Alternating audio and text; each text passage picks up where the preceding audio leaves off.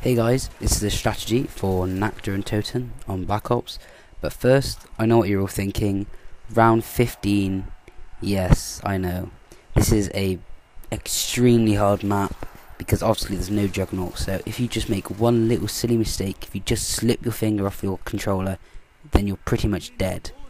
So it's really hard to get to a high round, and I only got to round 16 on this try, and I don't really want to try it again for a while because I know I'll just go down. Well, usually if I go down an early round on a map, I just rage quit and just don't play it for a while. You'll see my death at the end, though, how it went down. But not many people actually know this, but the spawn train is actually more effective, in my opinion, than the help room train. So if you keep the help room door closed and run around like I'm doing now, then it's more safe, even though it's still very risky because it's Nacht Der Untoten.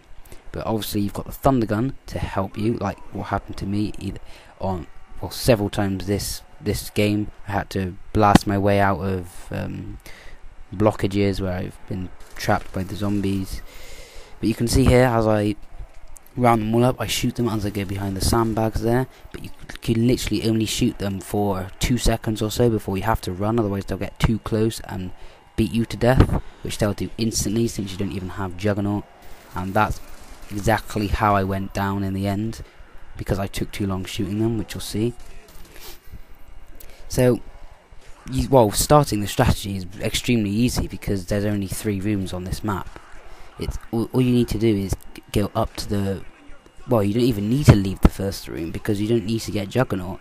But if you want to get a gun, I'd recommend just opening the top door, hanging out by the help room until I'd say round 6 or 7, maybe with a bar, a Thompson, or even a random weapon box prize. Then you can just start training here. As soon as they start running, you can do it. But a lot of the times, the zombies force you to go up to where you buy the mule kick. So at that point, you pretty much can't do anything, and you'll have to blast your way out, I found. So that you can't do anything about either, and you need to get really lucky with the max ammos and stuff. So anyway, this is the end, as you can see there, just owned by the zombies. So I'll see you at the next strategy. Hopefully, if you try this and if you get to past round 25, then I'd be really impressed, and I'll give you a shout out in the next video. Only if you prove it though. So yes, see ya.